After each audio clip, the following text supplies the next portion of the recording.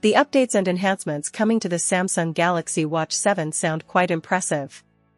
Doubling the storage capacity to 32 GB will provide users with ample space for their favorite content, offering greater convenience and flexibility.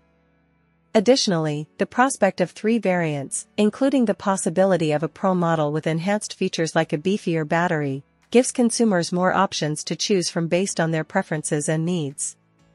The rumored improvements, such as the ability to detect sleep apnea and the adoption of Samsung's first-ever 3nm chipset, showcase Samsung's commitment to innovation and addressing user needs. These advancements could significantly enhance the functionality and performance of the Galaxy Watch 7, making it a compelling choice for users looking for a feature-rich smartwatch.